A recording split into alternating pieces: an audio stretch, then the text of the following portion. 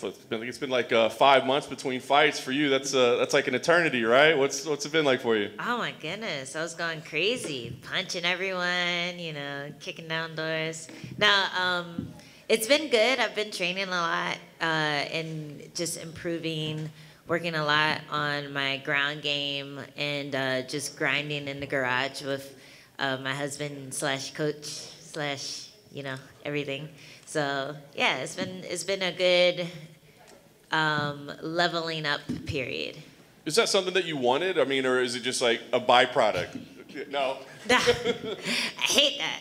No, I can be impatient a lot. So when I feel that I have some momentum and what I'm doing is working, I want to keep trying it on different people and keep getting in there and testing myself. And I was really excited for the Rebus match because this was going to be a great way to just catapult my just my career, my stock, getting a good win over her. And I felt like we had a really solid game plan against her, especially her coming off of a knockout loss. I felt like I could touch the chin. And, unfortunately, she got sick and I had to wait. And we waited for her because it was such a good matchup. And when she was still sick, we ended up booking the Tecia fight.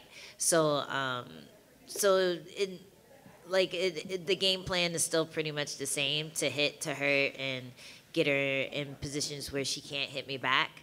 And I was just able to really focus on some new skills and get those good enough to try out in the cage. And a lot of times you learn something new, you don't try it out for like a few years because you haven't become confident over it. But because I had all that time out, I could practice a lot, go live a lot. And it's probably for the best, even though I didn't want it.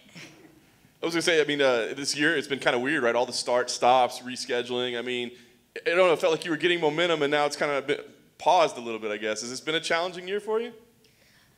Yeah, but it kind of came at a good time because I had switched things up a bit with my camp. So working more with my husband, working more with a new coach, a couple new coaches. I really got to become comfortable with the new techniques that I was learning under these guys, and just more confident in those techniques. So it actually came at a really good time for me, and yeah, now it's time to try it out. Like, I was able to try it out against Yoder, and everything worked really well. The corner worked really well, and I was really happy with that. So it was good to have a fight against someone who maybe wasn't ranked, who I could like go in there not as nervous about, and really just open up and be myself. And now I feel like I can do that against someone as dangerous as Tecia as well. I guess last thing for me, I mean, is there any value at all to looking back on past footage of Tecia and you, or is that just silly at this point? It's been so long. Hell no. No, don't watch that fight. It was the worst fight in UFC history. I hate that fight. But I think the reason I have such a chip on my shoulder from it is because it was the first time I've ever gotten booed. And like, I pride myself on being an exciting fighter. Even when I lose, if it's an exciting fight, I can find worth in that, But allowing Tecia to hold me down and make it a boring fight, like, I was so mad at myself about that fight. So to be able to go back and work on things, and I've worked really hard on being the much better fighter on the ground. I feel like this is going to be a great fight to get that back, take away that loss, and really show people that I'm going to be exciting no matter who I fight. Angie, do you come into fight week more confident knowing that you have vascular boob already? You stay on my Twitter. Yeah, I'm in shape, man. Another thing that I had changed that I wasn't really doing maybe last year was just lifting more and being more consistent with that. A lot of times I would just, the conditioning part, I'm like, oh, I get enough conditioning wrestling people and picking people up and hitting pads. But now I added strength to my game, and I feel like I can really see it in my physique and definitely in my vascular boob.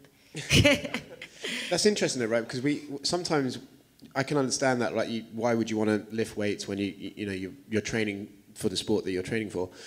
But have you felt the difference? Have you felt the difference when you lift weights? Does it come out in practice?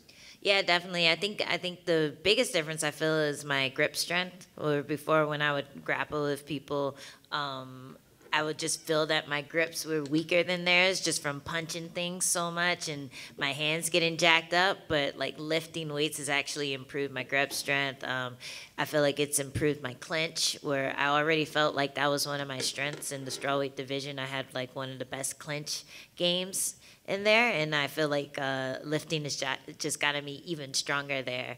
So just being able to explode, being able to like make all my body do a motion at the same time, lifting has really helped me in that area too.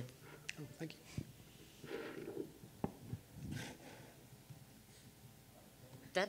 Bye.